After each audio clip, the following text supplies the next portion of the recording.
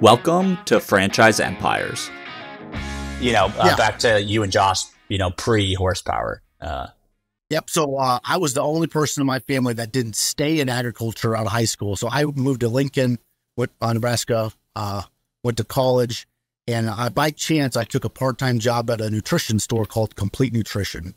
And the backstory there was the gentleman that owned the top-grossing GNCs in the country sold them back, started his own, and just had opened them, and I started as a part-time associate. Well, a few weeks later, I can't remember if somebody quit or got fired, but there was basically no one else to become the manager, and I became the manager by default.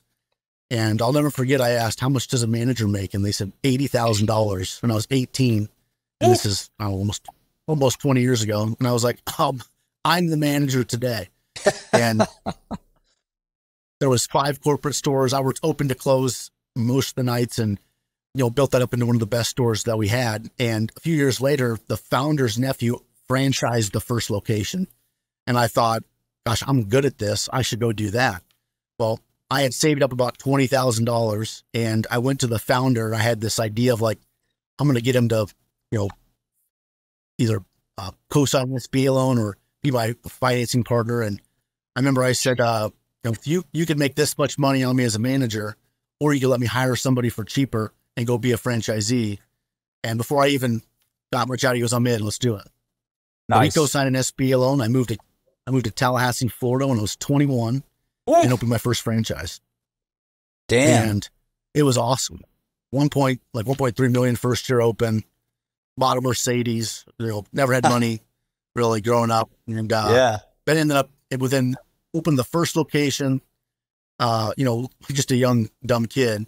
And within 3 years, I had 7 locations in Florida. I had opened 4 and acquired 3 lower performing ones. And, about that first 8 months, we were on this trajectory to do around $8 million in sales. And that's interesting when you look at the weight loss industry. 2 things happen when you sell products. They buy it and it works and they don't buy it again. Or they buy it and it doesn't work and they don't buy it again. And so we quickly exhausted our most profitable customer.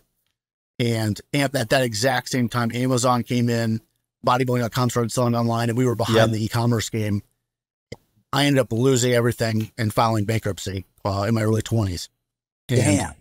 The real cause, I was personally guaranteed on all my leases for 10 years. And I had 2 landlords that owned most of the real estate. So I was really screwed. And there was another franchisee at the time who had 10 or 12 or so locations. And we worked out a deal where I could help grow his business with some equity. But in exchange, it was a $23,000 annual distribution, which was very difficult.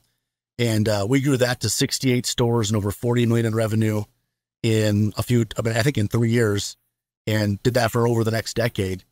And ended up getting to the point where just writing on the wall was that industry was not going anywhere, and sold my equity there. And I got into franchise development and consulting. Yeah. And the first brand that I worked with, Monster Tree Service, which is my partner Josh's first franchisor brand. Oh, okay. I know Monster Tree. All right. That's incredible, connecting the dots there. On the bankruptcy situation, holy crap, that must have been brutal. It was tough, but it was tough. But my favorite quote is, good decisions come from experience and experience comes from bad decisions. I would not be where I am today unless that happened to me.